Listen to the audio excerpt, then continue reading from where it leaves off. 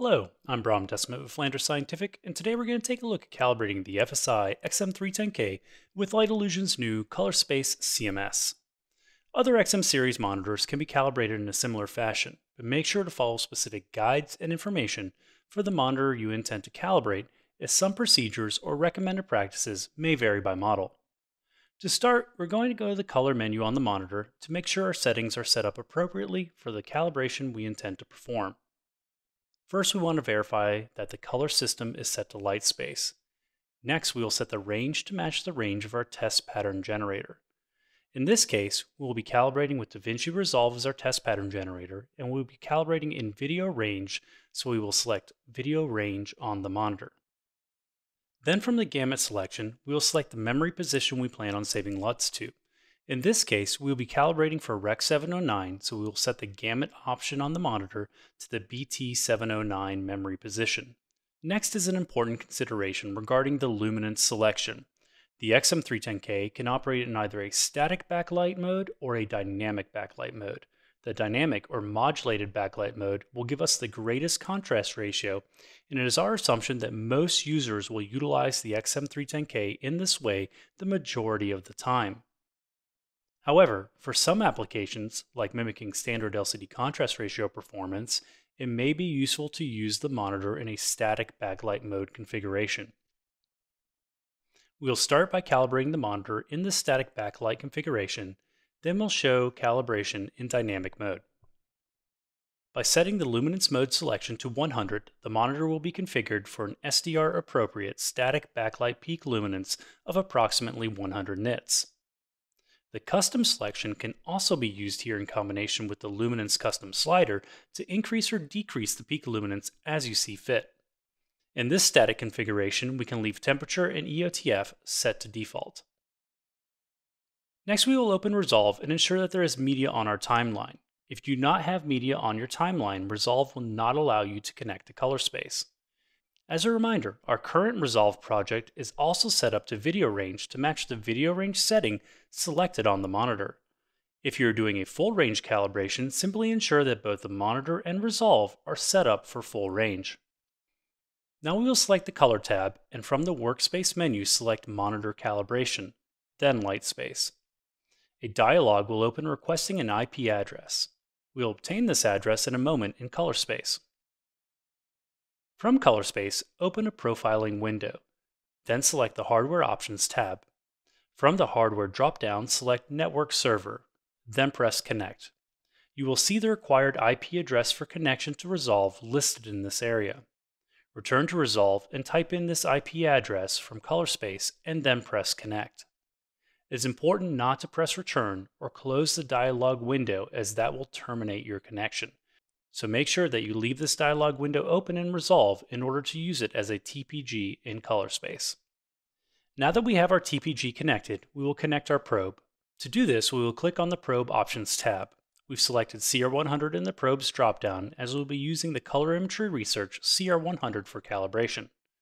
If our CR100 is not already connected to our computer, we'll plug it in now and press Rescan to find the attached probe's COM number.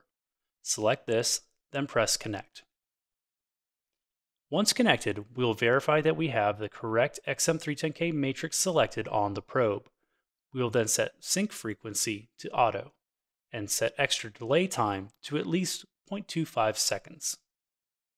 With our probe and TPG both connected, the next step is to connect ColourSpace to the monitor. To do this, we will open an additional profiling window. One thing I like to do to keep the profiling window separate is to give this profile window a name by clicking on Graph Options, then Rename, and then I type in a name that lets me know that this is the window used for communicating to the monitor. So I'll call this Monitor Connection window and press OK. You can see that when I do this, the profile name gets populated at the top of the window, making it easy to identify. Now I'll click on Hardware Options, and then from the Hardware drop-down list, I'll select FSI XM. A network address field is presented here, and in this dialog, you want to type in the IP address of the monitor, which can be found on the Monitor System menu. If your monitor is not already connected to the same network as your profiling computer, you'll want to connect it at this time. The monitor will obtain an IP address via DHCP, Or if you prefer, you can set a static IP. See the XM user manual for details on IP connectivity. So in this case, the IP address of my monitor is 10.1.10.30, so I'll type that in and then press connect. This area will light up green and say connected if a successful connection has been made. Once connected, we will set the gamut selection to match the gamut selection active on the monitor. We'll set this to BT709 as we are calibrating for Rec 709, and that was the selection we made at the beginning of this video. Next, we will select the 1D plus 3D option in this load dialog, then select Unity Bypass in the Select LUT drop-down, then press Upload. What this is doing is loading Unity LUTs to the monitor's BT709 memory position to ensure that we are starting at a neutral, uncalibrated, and native wide gamut place on the monitor ahead of profiling the display. We will repeat the same process for the back 1D LUT position. The back 1D LUT position is only accessible in static backlight modes, so this step is not necessary in dynamic mode. But since we are doing a static backlight calibration first, we'll go ahead and do this now. Now that our monitor, probe, and test pattern generator are connected, we can profile our monitor. To do this, we will return to our first profiling window, then click on Hardware Options, and verify that the Calibration Patches option is set to Automatic. Then we will click on the Display Characterization tab, and from the Mode drop-down select Grayscale Only.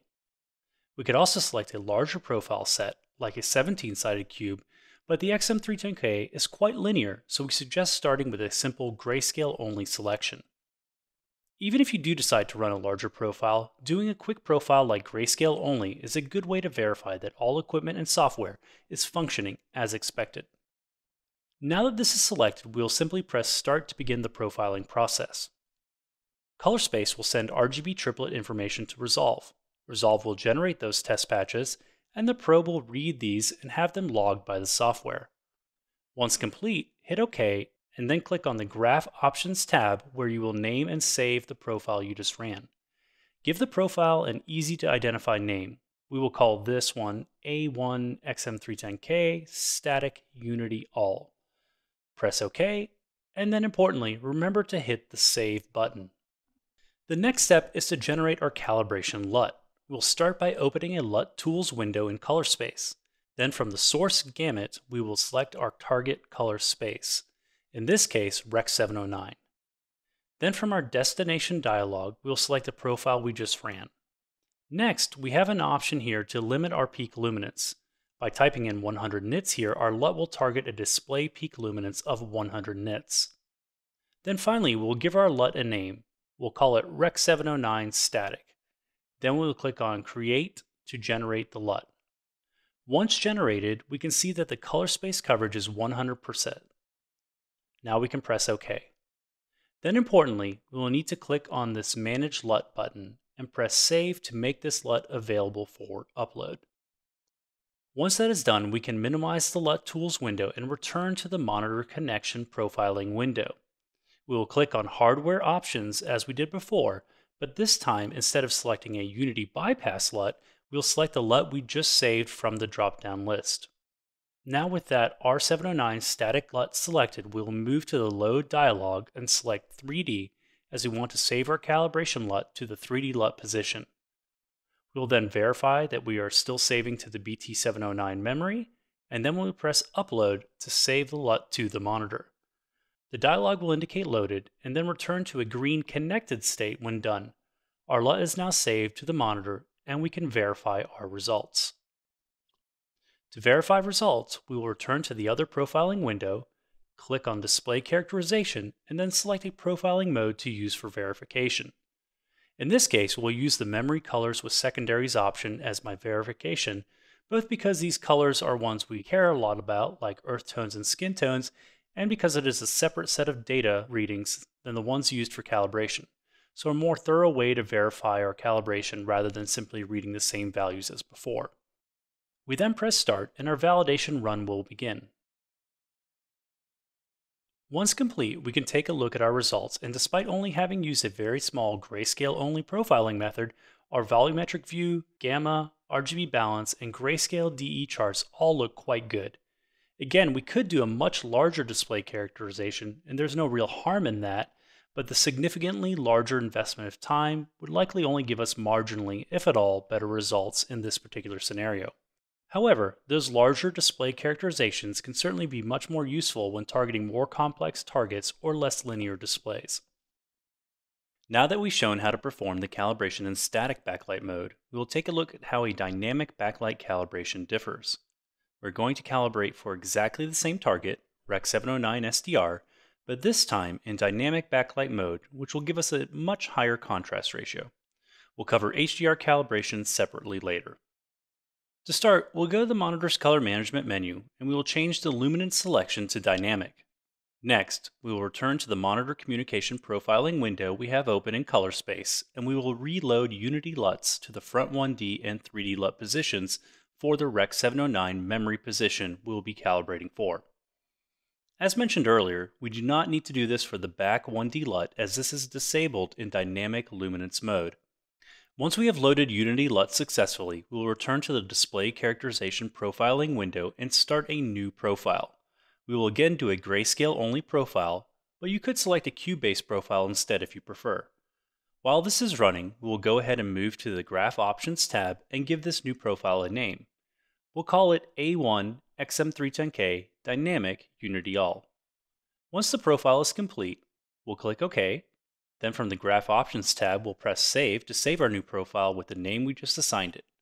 We will then open the LUT Tools window once again to build our calibration LUT.